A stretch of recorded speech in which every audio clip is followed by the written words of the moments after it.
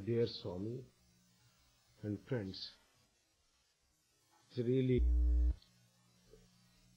a great occasion for me also to join the Golden Jubilee celebrations of this great center.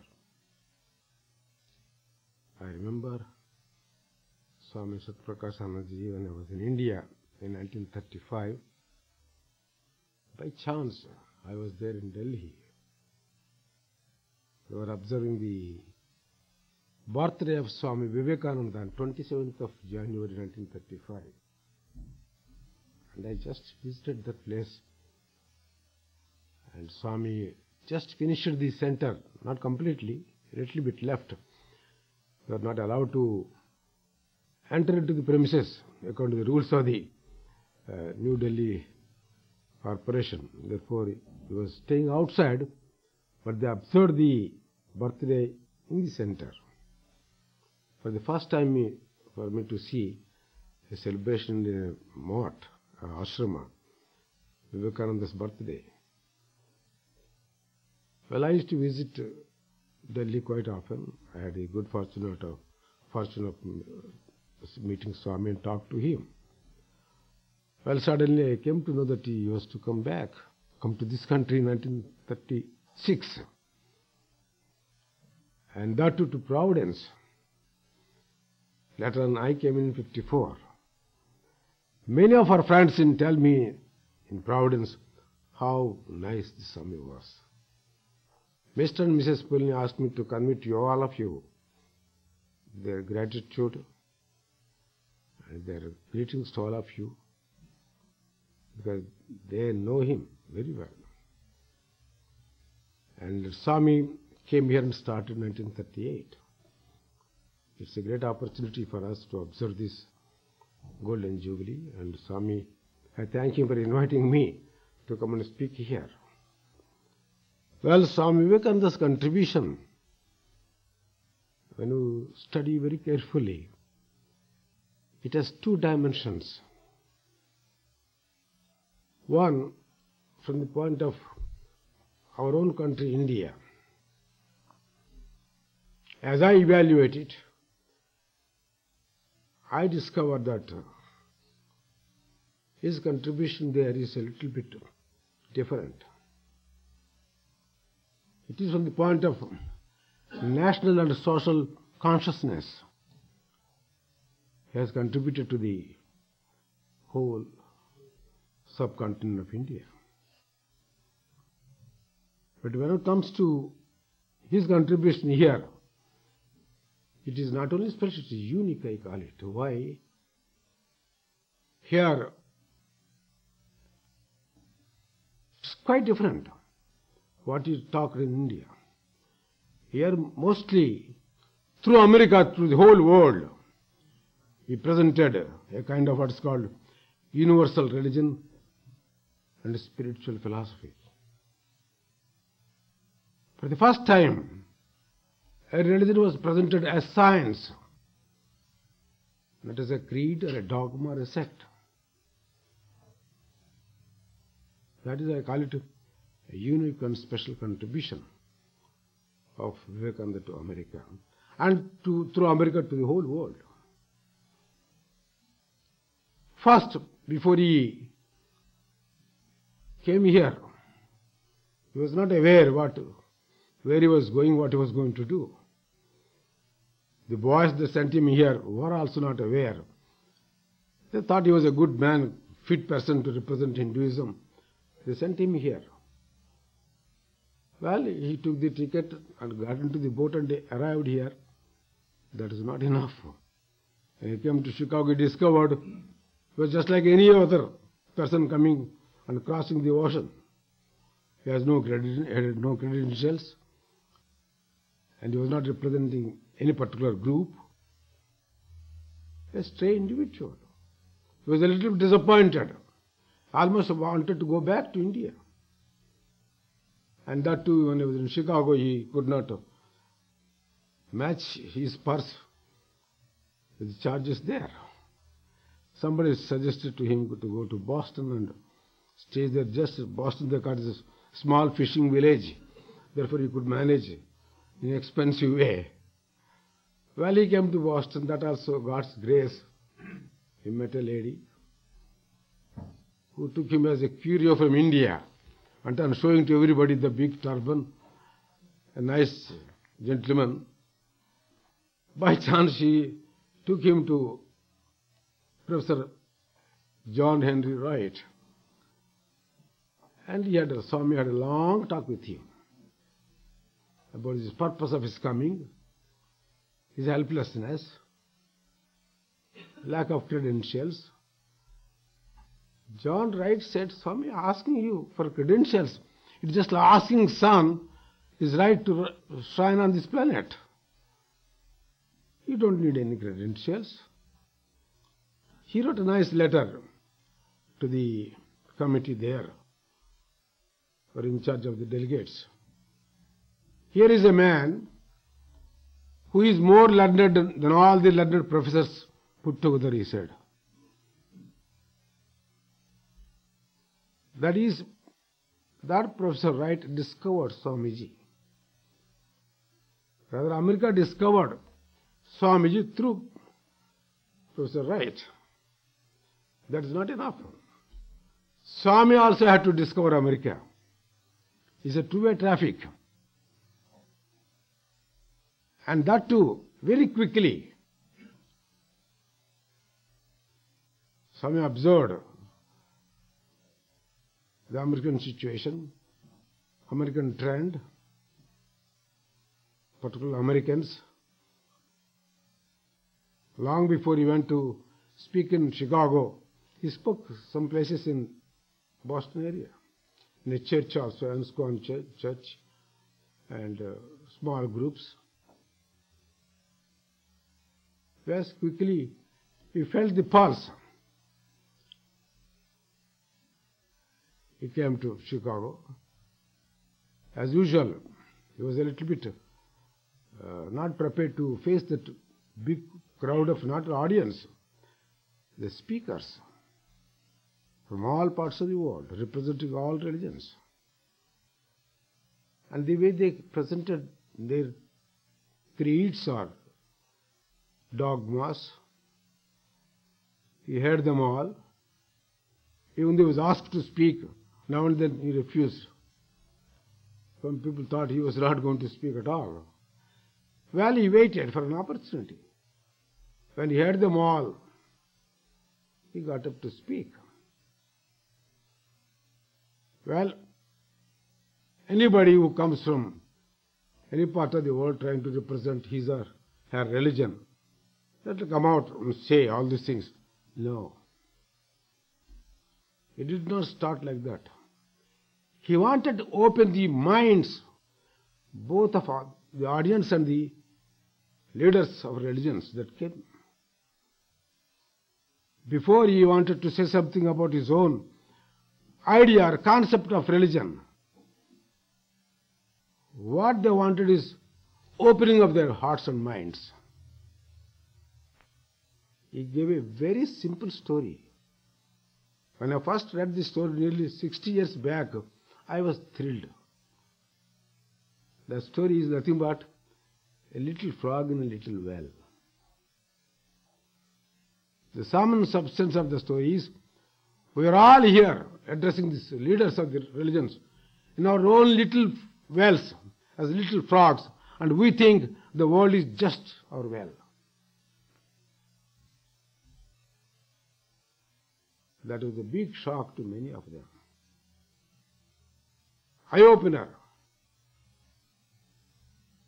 And then he started speaking about next time his own theme of his religion. Well, even though he started with a nice background of Hinduism, he did not start Hinduism as one of the religions. That was another shock to many of them.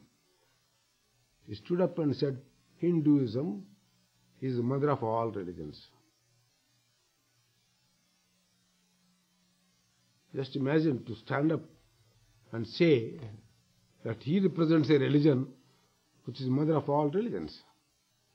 I remember once I was giving a talk And I quoted this to interfaith conference. A Catholic father stood up and said, "Swami, we don't accept it." I knew it long back, I told him. Because a child may deny the mother, but a mother never denies the child. There is a saying in Sanskrit, "Kuputro va jayet, kvachitapi kumata na bhavati." There may be a spoiled child, but not a spoiled mother. You may deny me, but I don't deny you. I accept you, I told him. That's what we were taught by Sri Ramakrishna and Vivekananda and Holy Mother. It's too much for many people to swallow it, but he proved it. That Hinduism, that Vedanta, which he represented, was not a religion. It is the religion. Because it does not isolate itself or herself from the rest of the religions of the world. That Hinduism he beautifully presented and said Hinduism stands for what is called universality. It stands for what is called, it represents, tries to present the all-inclusiveness of the spiritual thought. It's very difficult to swallow this, but it's true. Hinduism is not based on any particular one book or one person. So many saints and sages inspired, contributed, discovered spiritual values and spiritual truths. All those things are before us for the last 5,000 years as one single packet called Hinduism or Vedanta. And those sages and saints, Vivekananda said, they are discoverers of the spiritual laws. They are eternal.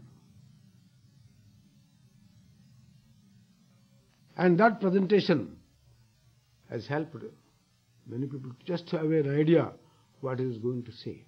I just read a passage from his observation from the point of, this what's called harmony and unity of religions. Because while presenting the spiritual thought, there are 4 aspects that are in it, as presented by Swamiji, the special contribution. First is unity and harmony of all religions. And second, religion is scientific. And the third, man or woman is not a sinner. They're all divine. The divine spark is in every soul. And the fourth is the discipline that helps us to realize the divine spark, to become aware of the divine spark. They are the 4 contributions. They're all impersonal and universal. You can learn from any saint, any sage, from any scripture. But some substance is spiritual philosophy, which is very practical. And this, he understood the need because he studied the entire American situation. What is America today? He said then, even today also the same. Actually, we are not Americans, I tell you, honestly speaking. We may get the citizenship. Real Americans are there in the what's called reservations, isolated from the rest of the world, just like a museum. They're kept there. We take them now and then, people, to show them. They are real Americans. We're all foreigners. We have come at different times, and we are real here. And we claim ourselves as Americans. We made a constitution and we follow it. True Americans are there. That means we are all here from all parts of the world. We brought here our own cultures, our civilization, our religions, our skills. Put together all these things is at America. That is world in one place actually. You have got all religions here. I remember 2 years back we had a conference of what's called world religions. Not a big conference. It's what's called representatives as professors who were invited. Believe me, there are 29 different major religions, all from outside, from Europe, from Asia, from Africa, Far East. What I mean to say is, all religions are here, all cultures are here. In that situation, what you were supposed to do? Whereas in Parliament everybody tried to beat his own drum. That doesn't work. A new setup here, American setup. And he understood thoroughly well what America was at that time. That's what I call Vivekananda discovered America. That's most important, because before many people come, you see, the habit is people who come, prepared lectures and read and get out. Just like United Nations, you see the conferences, Russians and others come, taught by their own leaders, prepare a speech and all read it, the deaf to other things and get out. Vivekananda was not a man to prepare a speech like that and then present it to the world here in a different situation. Therefore, he had to discover America first, thoroughly well. And how he discovered and what he said about it, I want to just share with you that. Because here, man's grasp of the whole situation. As Buddha said, sammaditthi, the total view in its entirety, is what necessary. Whenever we do anything, take a total view. Not just a narrow view of it and present it or view it and get out. That total view, Vivekananda took it within a short period. Here he says, my mission in America was not to the Parliament of religions. That was only something by the way. It was only an opening, an opportunity. And for that, we are very thankful to the members of the Parliament. But really, our thanks are due to the great people of the United States, the American nation, the warm-hearted, hospitable, great nation of America, where more than anywhere else the feeling of brotherhood has been developed. Their kindness to me is past all narration. It would take me years to tell you how I have been treated by them, most kindly and most wonderfully. He experienced himself in a helpless situation wherever he went. The American civilization is, in my opinion, a very great one. I find the American mind peculiarly susceptible to new ideas. Nothing is rejected because it is new. It is examined on its own merits and stands or falls by these alone. You may be astonished to hear that as practical Vedantists, the Americans are better than we are. Very practical. In America, 1/3 of the people are Christians and the rest have no religion. That is, they do not belong to any of the sects. But amongst them are to be found the most spiritual persons. America is the best field in the world to carry out my ideas, the Vedanta. That's why he made this platform here, America. And through America to the whole world. What he spoke in those 3 or 4 years, to me, the essence of all religions. It's a wonderful way of what's called interpreting the teachings of Sri Ramakrishna. He was not a man who could easily swallow anything. I am sure many of you have read Gospel of Sri Ramakrishna. How many times he used to put questions to him, in annoying him, doubting him, testing him. Many times we think, so for one test, we said, doubting Thomas. Vivekananda doubted many times. Did you know why? It is for us. I would have doubted the same way. I would have tested him the same way. For our sake, he examined, tested, verified, and proved beyond doubt. What he was telling is true, absolutely true. Sri Ramakrishna's. And whatever he heard, all those revelations, seeing him, absorbing, assimilating, and he tried to present to us, in his own words, to the modern mind, a scientific mind. Because in this age you don't follow traditional values. Want something more than what tradition says. Is it true? This question will put.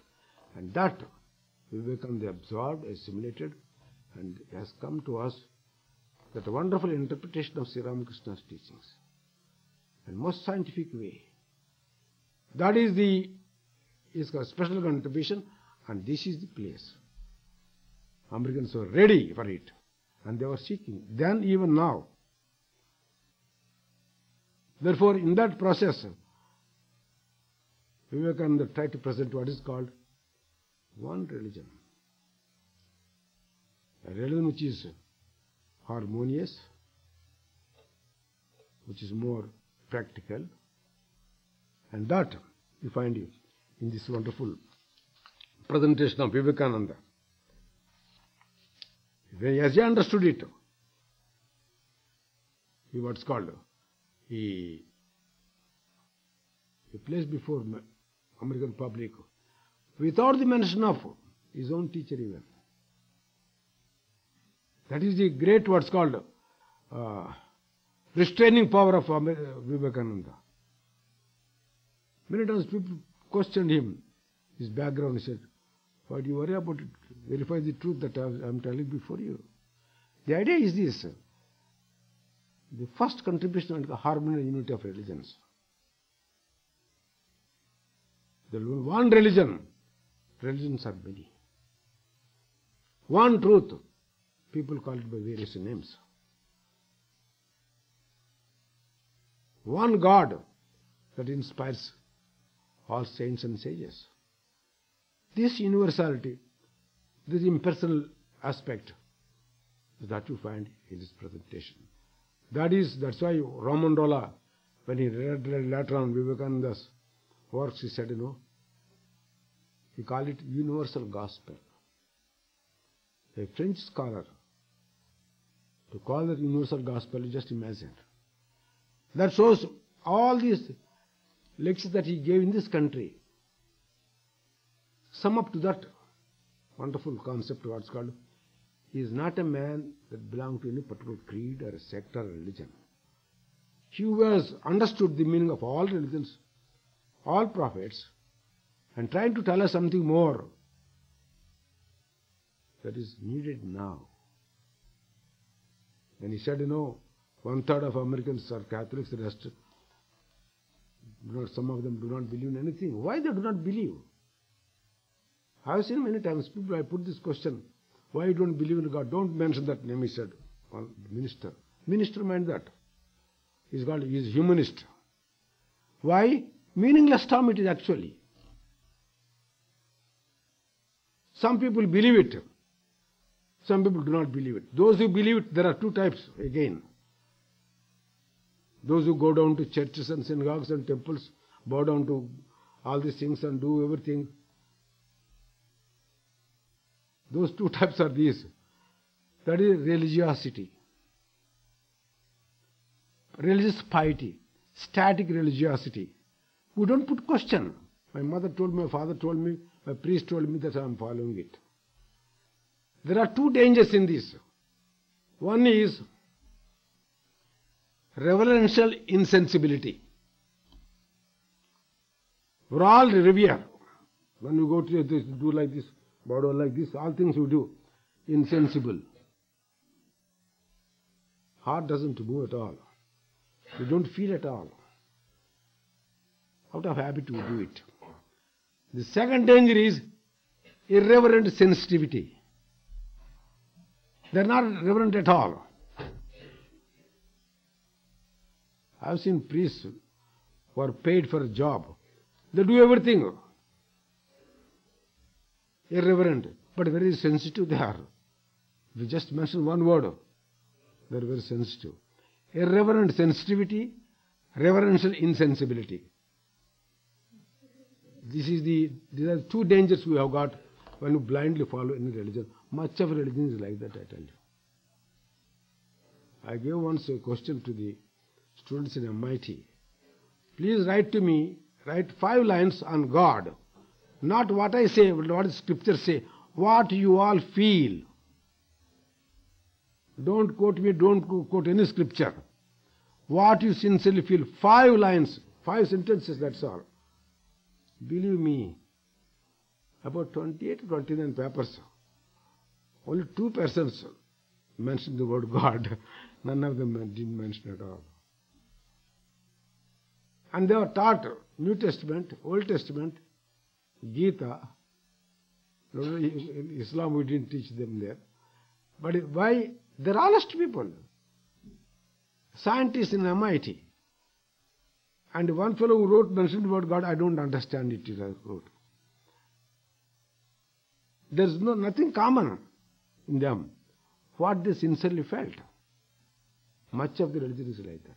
They were all honest people. I praised them. Even though they're quite different in their own way. Religion is just like that. It has become a kind of habit to us. Vivekananda wants to just break it, the whole thing. He wants to bring new meaning into that word, religion. And the word God also. Therefore, here he has brought everything together in one place. That's universality of the truth. Impersonal, universal, and spiritual, and deeply practical. That was his first contribution. And second contribution is that religion is scientific. There is another great shock to many people in this country or elsewhere also. Religion is based on faith. You have to just accept what the professor said, don't question. Vivekananda said no. No prophet, no saint forces me to accept it simply because he said it. Buddha once said, simply because a big book tells you, don't swallow it. A great person tells you, don't swallow it. Think for yourself. That is exactly Vivekananda repeated. Religion is science, scientific. It is more scientific than science. Why? Science has no finality. No scientist tells us this is the end of it. But in religion, the mandate is from within. You experience it. You know it. You feel it. That experience is universal, impersonal. Nothing to do with personalities and time and place. Therefore, here, religion is more scientific than science. And that is another thing also. Religion, what is religion? The science of the spirit, the science of the soul, the science of the being, the science of God, the science of consciousness, the science of life. It's actual science it is. It can be verified, demonstrated. It can be experienced. That he presented nicely. Religion is a science. Anybody, he said, if a man stands up and says, I and my Father are one, by following his commandments, we can all experience it. What Jesus Christ said, as I followed my Father's commandments, you follow mine. Sri Ramakrishna told the same thing. Whatever I have done, I have told you. Now, do it. That is one great thing I tell you, which is a challenging point. Every one of us candidates for that. It is really scientific, it is. Follow the disciplines, follow the commandments. All the disciplines that you find in different religions, follow them. You are sure to realize it, not out there. God is within you. And Vivekananda beautifully presented analyzing sign in this, read Jnana Yoga. The whole book is nothing but, to me, spiritual philosophy, which is very practical. And there you find how beautifully presented God, Brahman, soul, or Atman, or the universe. It's all one unit, it is. Now the modern science comes and tells you the whole planet of ours is a single cell. Mind that. Imagine a single cell. We're all there, 5 billion people, with all these mountains and rivers and oceans. We are all there in that small cell. Non-separate, mind that. Vivekananda said, the whole universe is one unit, he said. In that we are all existing. But you raise walls between people and people. That is why scientists, when they read Vivekananda's works, they're thrilled. A man is trying to explain to us in our own language. And read very well in his complete works, particularly what he spoke in this country. Religion is science. Just like any other science, you can verify it, demonstrate it, experience it, and you can feel from within yourself that it is true. What Buddha said, what Jesus said, what Muhammad declared, the spirit of Allah is in every soul, that it is there. Vivekananda quoting all these things, beautifully presented. That scientific attitude is what we need. America is the right place. I remember 25 years back, I think, Werner von Braun, that outer space specialist, wrote a beautiful article on energy and consciousness. There he wrote, there are not two things, he said, they are all one. Energy and consciousness interwoven. God and world, spirit and matter, they are interwoven. You can't separate it. That's exactly what Ramakrishna said. Some people say in Hinduism, the world is Maya, illusion. Ramakrishna said, no, it's not illusion, it's a reality. I saw God alone in this whole world, he said.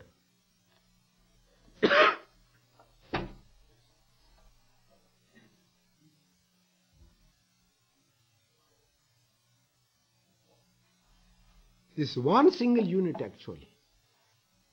We have this Big Bang theory when they presented to us. What is that Big Bang theory? Something which was there which we do not know, unnoticed, unknown, unmanifested, came to manifestation. Either it is spark or a bubble. In that spark and bubble, mind that, we were all there. The whole universe is there. Gradually expanded. Billions of years. We were there. In our essential form. And why do you separate it? Vivekananda said, no, it's all one unit. Now a new theory has come, whether not yet accepted, Gaya theory. They say this all not unrelated. The whole planet of ours is with this entire environment, energy and consciousness. We're all interrelated, interconnected, interdependent. And that exactly what Vivekananda repeated 90 years back. You cannot move anything in this world without affecting the whole universe. And that is true. It is proven beyond doubt. Therefore, it is all science, he said. Don't separate it. God and what's called this world, or matter and spirit, they are not two different things. And second, third, if such be the case, every individual is divine. And that word, sinner, you used to hear quite often here. You are not all sinners, I tell you. Absolutely not. You are all divine means the divine spark is in all of us, in every soul. Only we don't know it. Hidden. We have to discover it. Religion is nothing but, according to Vivekananda, is a manifestation of the divinity already existing in every human being. Man is divine. That is one word he used to repeat quite often wherever he went in this country. Don't think that you are a puny creature. You are a sinner. Sin we commit out of ignorance. Crime we commit, we are not criminals. Murder we commit, we are not murderers. And every religion tells you that God is within you. Old Testament tells you, you are created in His image. New Testament tells you, the kingdom of heaven is within you. Islam tells you, the spirit of Allah is in every soul. And Buddha declared, the light of truth is in every being. We say Atman is in all of us. And Vivekananda said, you are divine. Don't underestimate your own potentials. The divinity of man, divinity of woman, divinity of every soul, he proclaimed. God is not out there. God is within all of us. And to prove that, he got a good example. When we fought here in this country, more than 200 years back for independence, what did we do? We threw the king out. No more we want a king. Now what happened to the king? The king is there in all of you. Potentially every American citizen is a president. Only you have to prove beyond doubt that you can deliver the goods. They will do justice to the whole nation, protect the whole country, lead you well. You have to prove, that's all, nothing else. Every man and woman, potentially the president. We don't realize many times. That is the truth. We don't bring a president king from outside. Therefore, God is in all of you. Manifest the divine. There are methods to manifest. If you have got to, what's called, the conviction is in you, I can do it. You can do it. I do not know many of you remember 1956 when I was here, John Kennedy, he came to Chicago. He wanted to be the vice president under what's called Adlai Stevenson. They consider him the little kid, I tell you. Everybody said, oh, he is just a kid, no good. They put him out. They did not even make him to speak even, allow him to speak. And that fellow was hurt. And I remember he told a friend of his, well, I have to prove them. I have to prove to them that I am not a kid. Imagine, he started his campaign in 1956. His few lectures I heard in Boston. Then I thought he is the presidential timber. Definitely. He got up. He proved, organized, mobilized resources. Because he had faith in him. That's what we need. Vivekananda said, have faith in yourself. You can be anything. Americans believed it actually. Many people like this presentation. Have faith in yourself. You can do it. Because you have that potential, you are strong. You are divine. And that is another great thing. You are not a sinner. It is a sin to call a man a sinner, he said. Divinity is within you. Divinity of the individual. Now question comes here, how to become aware of the divinity? What is the way? That awareness of the divinity is a very important thing. There are disciplines. Every religion tells you what you should do. Follow any religion, not one way. There are so many methods. People say there is only one way. No. Sri Ramakrishna said, Jato mat tato pat. As many faiths, so many paths. Vivekananda said, innumerable are the ways, he said. You have to discover it, follow it, and prove it beyond doubt. That is, the disciplines also are very important. Now, many places in all religions, the unfortunate fact here is the disciplines are connected with a person. Belief in a person. Vivekananda said, no. Belief in the principles, not personalities. Why you hold to persons? As scientists, what do we do? Newton said certain things, other scientists certain things. Einstein has said many things. Now, are we holding to the personalities or principles? Those principles are more important than personalities. Respect the personalities. It doesn't matter. But don't hold on to them. So suppose we keep picture of Einstein day and night, oh Einstein, I will never get nothing. I will not get anything out of it. I have to follow what he has said, and then I can prove something. So also in religion, I tell you honestly, this is a new thing. Vivekananda just placed it before the American population. Follow the principles. You will realize it. Personality is respect, that's all right. You remember in the Old and New Testament, once he remarked, oh Lord, I don't know you. Simply saying, oh Lord, it doesn't mean he knows you. You have not done anything to prove. And Sri Krishna tells in the Vishnu Purana, I think, people call me day and night, oh Krishna, oh Krishna, oh Krishna. They have never done anything what I have said.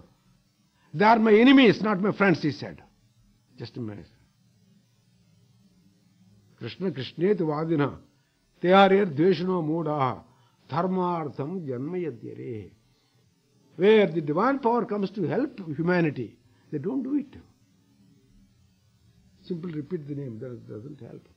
Vivekananda said the same thing. Follow the principles. Then you will gain something.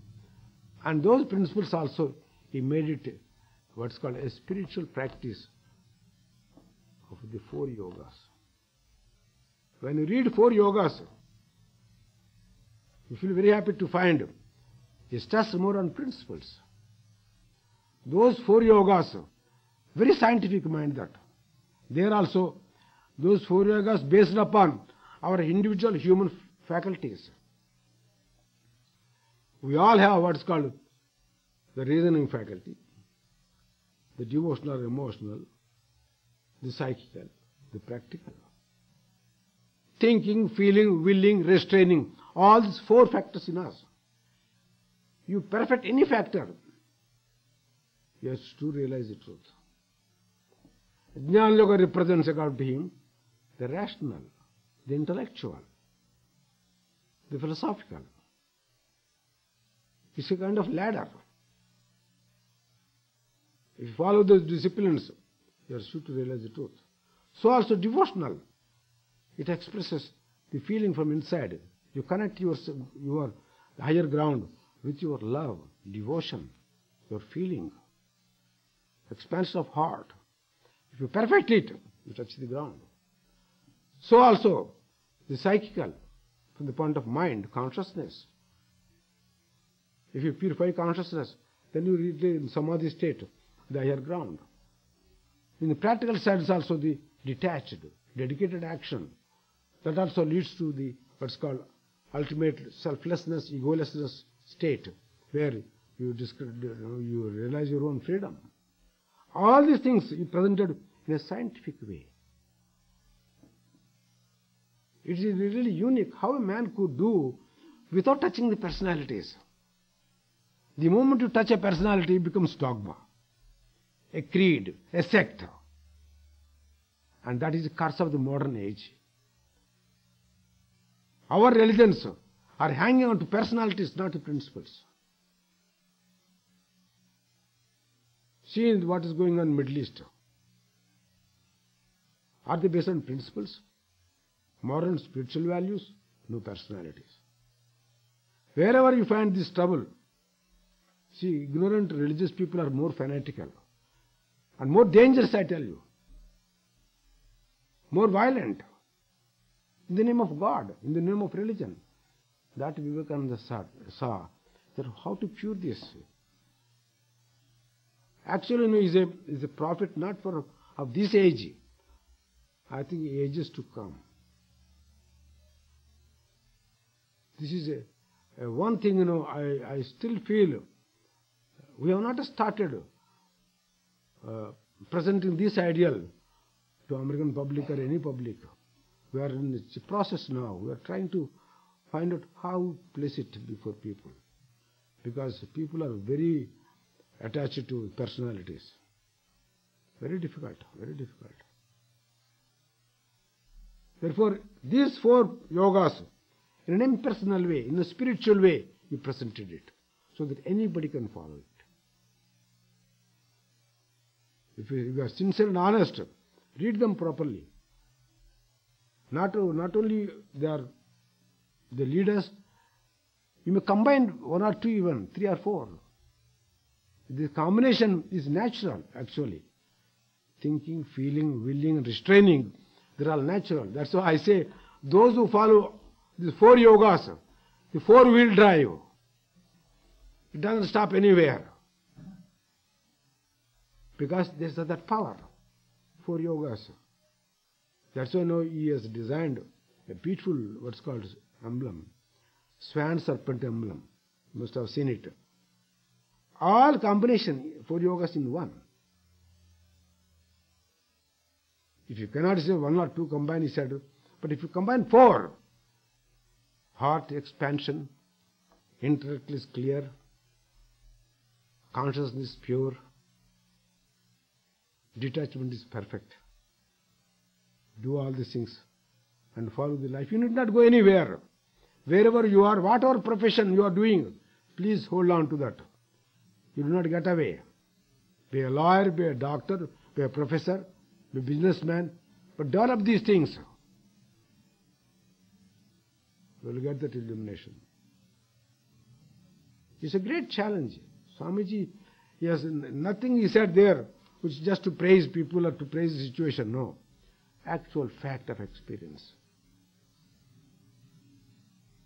Therefore, Vivekananda's contribution, when I studied thoroughly his complete verse, what happened here in this country, it comes to my mind like this.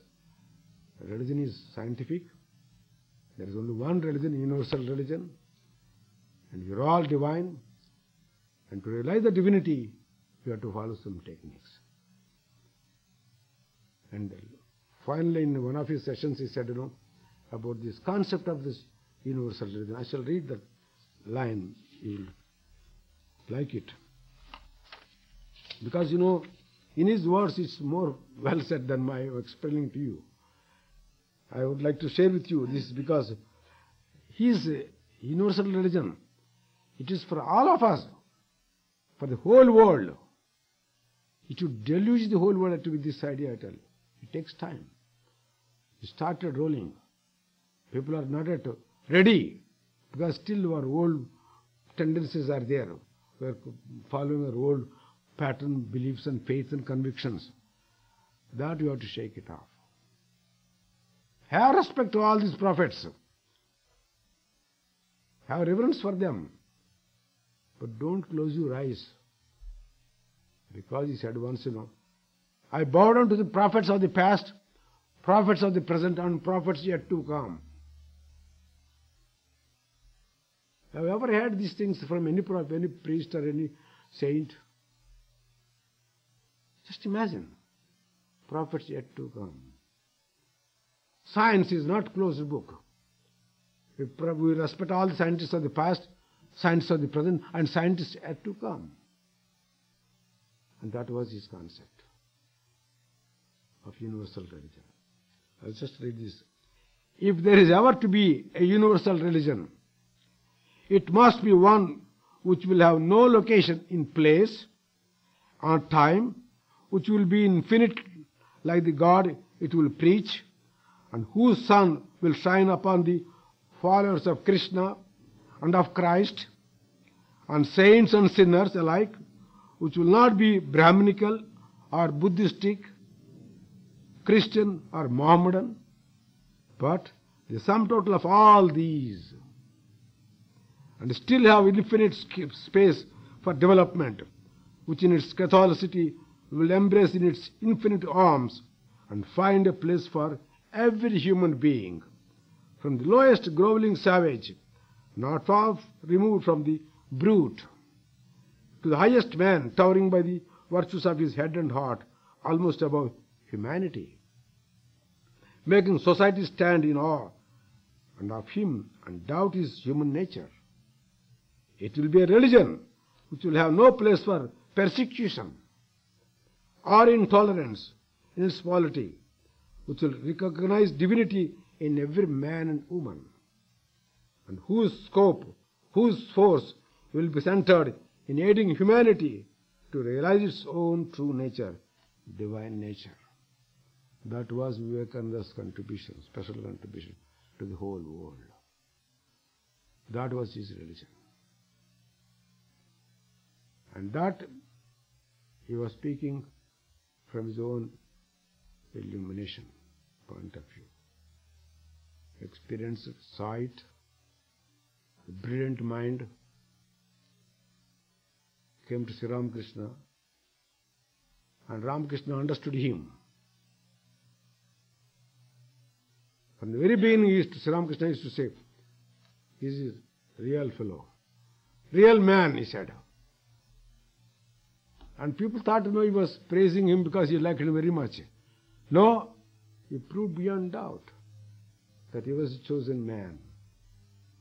And he made him the leader. Sri Ramakrishna made him the leader of all the whole group. So you lead them. You all follow them. Follow him. This impersonal universal religion, even to us in India it is new. Even some of our own monks doubted its validity. I remember somebody complained to Holy Mother, "Mother, this boy comes from West and preaching all these things to us. We never had these things from Sri Ramakrishna. What is all about?" And Mother said firmly, "If anybody has understood Sri Ramakrishna, Narayan has understood well. Follow him, literally. None of you know what Sri Ramakrishna said to him, what he meant. He is the only man." As you know, only two persons knew him well, Sri Ramakrishna and Holy Mother. He was not understood by many. It's very difficult. Such broad, such what is called, universal heart. It's very difficult to swallow it in the field of religion. And that Vivekananda came here. In the right place, he put that ideal. Now, that ideal must penetrate and pierce the hearts of our friends here, enter into their very bosom, and then forward it up. Yeah, it takes time. It's not easy because we are still holding on to our old traditional values. They are good. There is nothing wrong with them. But we move to go on, march on. Traditions leaving behind with respect, reverence. But we would march on to a scientific religion because the world is in need of this religion now. Because religion is the problem nowadays is religion, actually. See the world situation. Wherever there is a conflict and troubles, wars, religious people are excited. They come up because fanaticism. If they understood Vivekananda's religion, they will never go for it. This religion must be taught in every school, every college, in every nation. And then you will find a change. It will come. It is bound to come. Because this is the only answer. As Toynbee said, this long back. If you have to survive in this age, this is the only answer. This I just mentioned about Toynbee's remark. This Catholic-minded Indian religious spirit is a way of salvation for human beings of all religions in an age in which we have learned to live as a single family if we are not to destroy ourselves. Yes, this century began with the Western beginning. It will have an Eastern ending, he said. If we have to survive this nuclear age, there is only one way: Ramakrishna's unity and harmony of religions. That unity and harmony of religions has been brought to us by Swamiji, not as a dogma, not as a creed, not based on traditions, but based on scientific evaluation. May you all be inspired by this wonderful teaching of Swami Vivekananda. Gain something in this very life, here and now, and enjoy the peace and share that peace with others. That is my prayer.